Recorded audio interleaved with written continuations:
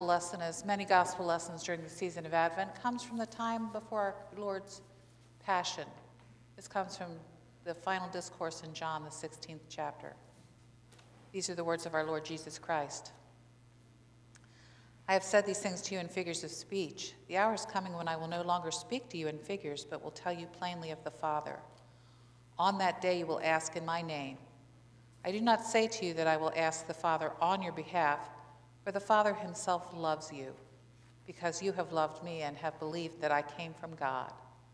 I came from the Father and have come into the world. Again, I am leaving the world and I am going to the Father. His disciples said, Yes, now you're speaking plainly, not in any figures of speech. Now we know that you know all things and do not need to have anyone question you. By this we believe that you came from God. Jesus answered them, Do you now believe? The hour is coming, indeed it has come, when you will be scattered, each one to his home, and you will leave me alone. Yet I am not alone, because the Father is with me. I have said this to you so that you may have peace. In the world you face persecution, but take courage. I have conquered the world. The word of God for the people of God. Thanks be to God. Okay, it's Peace Sunday, right?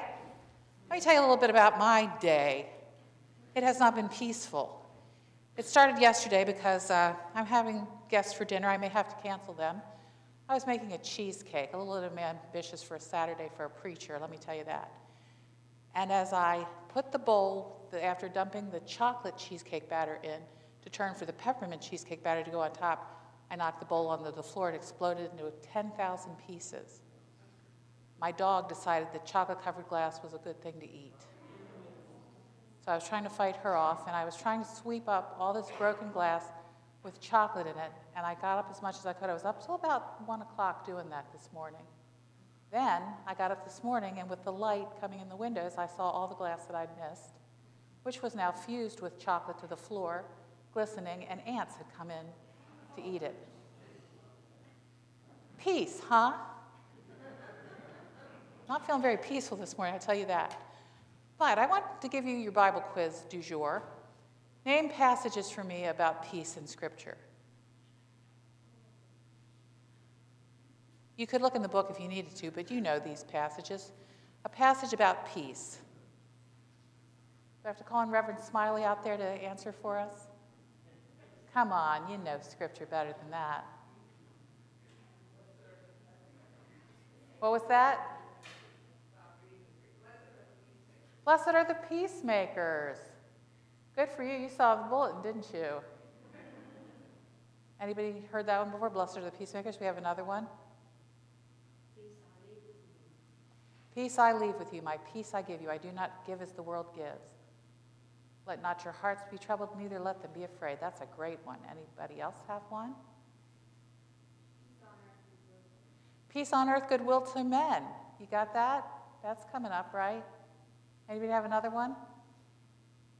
There are 340 mentions of peace. We've got 3 so far.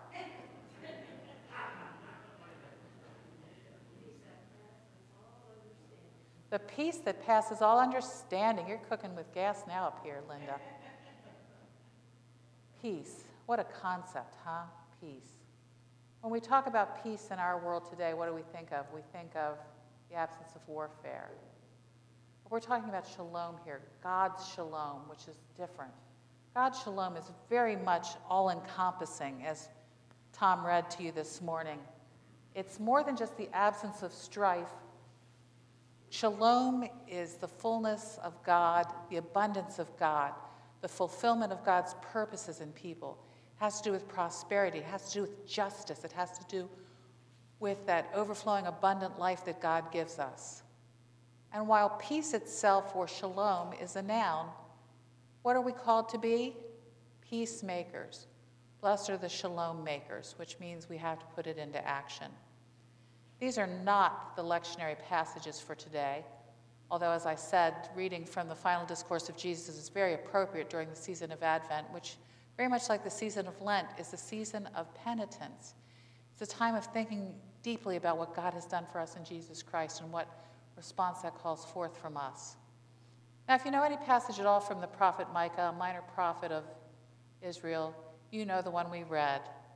You, O Bethlehem, tiny little backwater Bethlehem, about as far from Jerusalem as Cockeysville is from Baltimore City, actually. That's how close they were, but different in their makeup, because in those days, that little distance was a great distance to travel.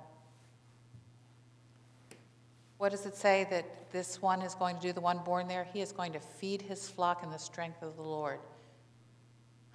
They shall live secure, for he will be great to the ends of the earth, and he will be the one of peace. He will be the one of shalom. Shalom being living in security. And the one that we read from John's Gospel, Jesus saying to them, I have said this to you so that you may have shalom. In the world you face persecution, but take courage, I've conquered the world. Strange words coming from a Lord who is about to be killed the next day, nailed to the cross, but this is John's Gospel, the one where Jesus' last word from the cross is, it is finished. Not as it's finished, it's over with. It is accomplished, God's plan and God's purpose. Peace, he says to them. The world, you will have persecution, but you may have peace in me. Take courage, I've overcome the world. As we come to communion this morning, I've told you before how moving this is for me. I yearn for the day when I get to hand you real bread and you get to dip it in the cup and we get to share again in that way. But until then, we have these lovely little cups with that little wafer that tastes nothing like bread. But it still brings us together in Jesus Christ. It moves me so much that the night before he died, he is not thinking of himself and his needs, although he prays in the garden, let this cup pass from me if possible, but not my will, but yours. But as he gathers with them, he says, one of you is going to betray me, one of you is going to deny me, the rest of you are going to desert me, which is what he says here. Now you believe. The hour is coming, indeed it is come, when you will be scattered, each one, and you will leave me alone. And yet what does he do? He says to them, here is my body, here is my blood given for you. That's why I can come to the table. I don't come on my own merit, I come on my knees. If they were better, literally, but figuratively on my knees, because Christ has come to me in such a powerful way, in humility, in the frailty of a human infant, growing up like our kids up here this morning, growing to adulthood, loving and forgiving and serving and leading people to God and embodying God's kingdom because he brought it on earth. And then he, before that day, took them up the mountain and sat down and said, blessed are you when people persecute you. And he said, blessed are the peacemakers, the makers of shalom, for they will be called children of God. This kind of shalom, this fullness of God, cannot be contained in one human heart. It has to spill out. It has to spill over. It has to touch everyone we meet. We have to take it from being that noun of shalom to that action of making peace. And how do we do that? We look to the letter of Paul to the Roman church, the 12th chapter. This passage will always be important to me because I got to read this passage. I got to present it in American Sign Language at my own ordination. So it's one of those passages that I really wrestled with to understand the depth of its meaning. Bless those who persecute you, bless and do not curse them. No one here, I doubt, has been persecuted. No one born in America, anyway, has been persecuted for our faith. We've had our toes stepped on, but we don't know what real persecution is. But when people hurt us, when people stab us in the back or gossip about us or break our hearts, we're called to bless them and not curse them. We're called to rejoice when others are rejoicing and to weep with those who are brokenhearted. We're called to live in harmony, not to be haughty, but to associate with the lowly and not to claim to be wiser than we are. And isn't this one of the great commandments? Do not repay anyone evil for evil, but take thought for what is noble in the sight of all. And if it is possible, so far as it depends on you, live peaceably with all. Do you ever think you'd miss the passing of the peace in church? That's one that people have fussed at me over. I don't know, Mark, did people fuss at you about the passing of the peace? Nobody wants to pass the peace. I don't know what that is. Some people say, we don't want to do it because it disrupts worship. It is worship. It is worship. The handshake, you know where that was invented? It was to extend your hand to show someone that you had no weapon. And sometimes people will turn to their spouse and say, peace be with you. Yeah, back at you. But there are people who take it very seriously, who will go to someone, maybe someone they haven't spoken to in years. A woman did this once in one of my congregations. She took it seriously, and she went to someone who had not spoken to her in years and said, "The peace of Christ to you." Looked at her and went, "Huh." So the next time communion rolled around, she went back and said, "The peace of Christ to you." And they went, The next month, they took her hand. The month after that, it was the peace of Christ with you and also with you.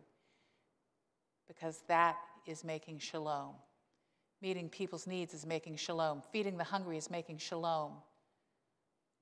Living before God in righteousness is living shalom and making shalom. Understanding that all that we have and ever hope to be comes from God's loving hand is making shalom when we share that with the world. Some of us are reading the book Hidden Christmas, and it stings a little bit, doesn't it, Carolyn? Oh.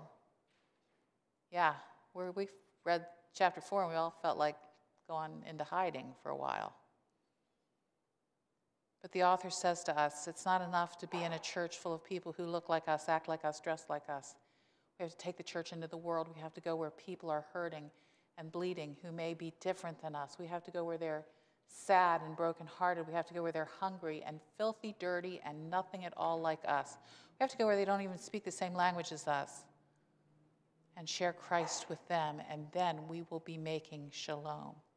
And then we will be blessed, and then we will be called children of the Most High God. I told you that my last 18 hours have not been filled with peace. And if you look at the world today, you might say the peace is in very short supply. Do you ever think you'd get to the point where political parties would be the dividing line between people, to the point that if someone disagrees with you, you have nothing left in common with them but to hurl insults at each other? Did you think that things could get that bad? But let me tell you, they can get better. Not through our agency, not through our actions, not through our works or even our words, but by letting Christ fill us till we overflow with the abundance of God. Then we will have the courage to say, I may disagree with you, but I love you. Then we may see things change. That's why peace follows hope, because they go hand in hand. If we stop hoping for peace, which is very much a verb, if we start making shalom, the world will change, even just around us, even in our own families. So this morning, I hope when you come to the table, we're not going to literally come now, and we can't literally share the peace of Christ with each other, but I hope you will wish those around you and pray in your own heart for the peace of God that passes all understanding, so that we might live God's shalom and embody God's kingdom. And remember, Jesus saying, I know you're going to betray me, Terri. I know you've denied me sometimes by your actions, and I know you've deserted me sometimes in your decisions. But this is my body and blood given for you. Given for you. So go out into the world and make some shalom in the name of the one who is the Prince of Shalom. Amen and amen.